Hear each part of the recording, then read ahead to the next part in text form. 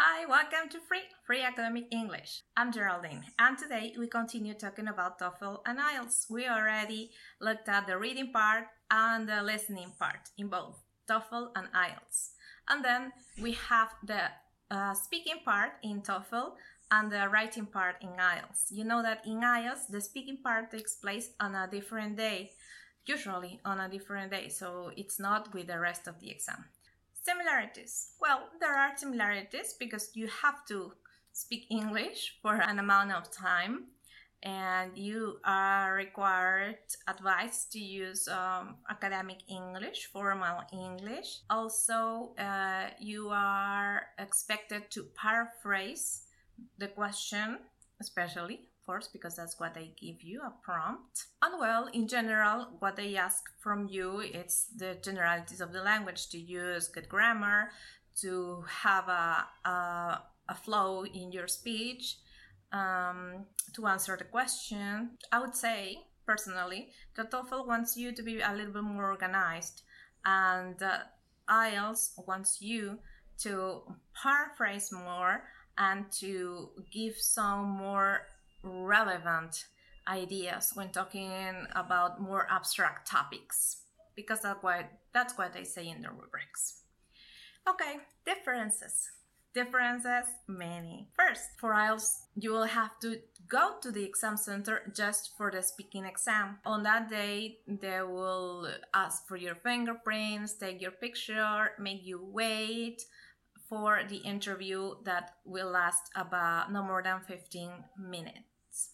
And this interview is, well, an interview means that you have to talk to somebody, and that person will generally speak British English or English with a British accent.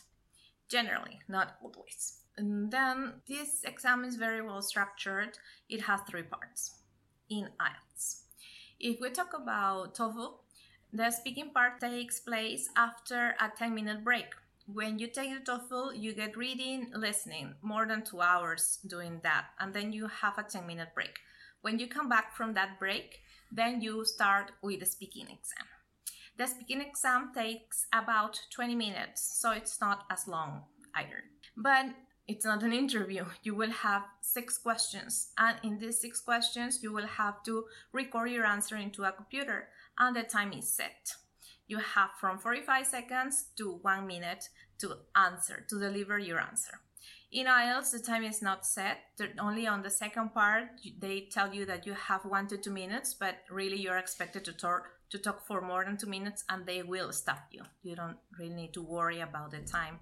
In TOEFL, you do need to worry about the time a little bit more. Also, for the preparation time, in TOEFL you have preparation time from 15 to 30 seconds depending on the question. In IELTS, there are 3 parts. The first part is like the easy part again, and it's more like an icebreaker where the interviewer will ask you about your likes or dislikes, what you do for a living, how do you like that, what your neighborhood is like, etc. That sort of thing. Again, they expect you to answer paraphrasing and with a good use of English, complete answers, complete sentences, and details. In TOEFL, the first 2 questions are called independent questions. They will give you a question and expect you to prepare for 15 seconds and answer it in 45 seconds. They are independent because you have to give your own idea and nothing about what they say. Because in TOEFL, the next parts are called integrated because they will give you a topic and information. In IELTS, part 2 and 3 are related, and in part 2, they will give you a topic and ask you to talk about that topic, and that will usually be some kind of experience that you had on a topic, on a particular topic. Let's say on tourism, on movies, on food, something that happened to you. They give you 1 minute and a piece of paper and pencil for you to take notes during that preparation minute, and then you talk for 1 to 2 minutes. And then the third part of IELTS is, let's say, the hardest, because they smoothly move from, let's say they ask you about movies, they continue talking about movies, but maybe about movies in the world and the differences between the movies in different kinds of countries, and the questions will become more abstract. And here you are supposed to continue paraphrasing, but you're expected to give more complete answers, argumentative answers, to give reasons, to provide more examples, to give a longer answer than you did on the first part. In TOEFL, from questions 3 to 6, the questions are integrated. What is this? 3 and 4 are integrated because they give you a reading piece and an audio. The reading piece is going to be first not an announcement. They'll have an announcement and then an audio about 2 students discussing this announcement. After that, you will have 30 seconds to prepare your response and 1 minute to give your answer. The question is going to be about one of the students agreeing or disagreeing. This is an integrated response because you have to say in your own words what you heard in the audio based on what you read on the reading part. The fourth question is similar, only that there's no conversation this time, but the reading thing is going to tell you a definition of some academic thing, and then the audio is going to give you a lecture exemplifying that academic reading that you just read, like for 45 seconds. Again, you will have 30 seconds to prepare your response and 1 minute to answer, saying how what you heard exemplifies what you read. So these are integrated tasks regarding reading and listening. And the 5th and 6th question on TOEFL only involve listening and speaking.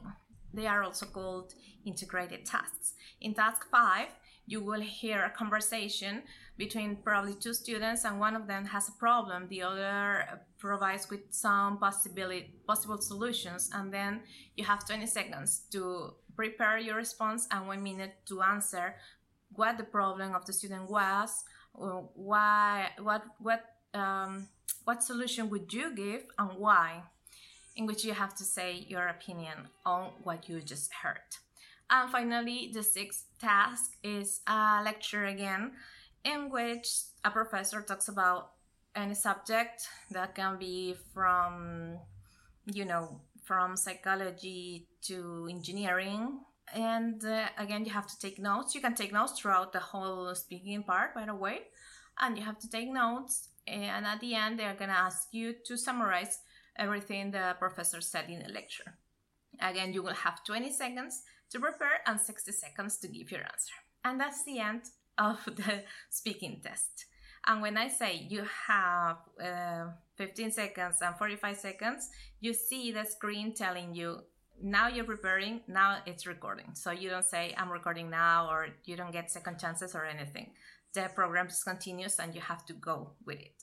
So again, if you get lost on a question or in the middle of a question, just continue talking, or start over if you want. You're not going to get a second chance, so just let it go. You have to learn how to let it go. And those were the similarities and differences between TOEFL and IELTS. Now, some people feel more confident talking to a person, and some people feel more confident talking to a computer. How do you feel more comfortable? Let me know in the comments. Thank you for watching, subscribe, and see you soon.